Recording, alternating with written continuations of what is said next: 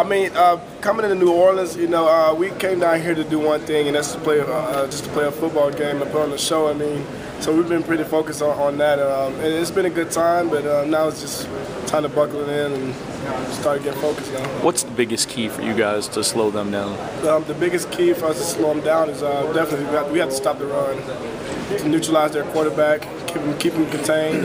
If we do that, we should come successful. Your impression of their offensive line? Oh, they have a really good offensive line. They're really experienced in some spots and really young in some others. So we just have to take advantage of those things. They're a really run-focused team. How do you kind of, when they do drop back to pass, how do you make yourself not so aggressive at that point?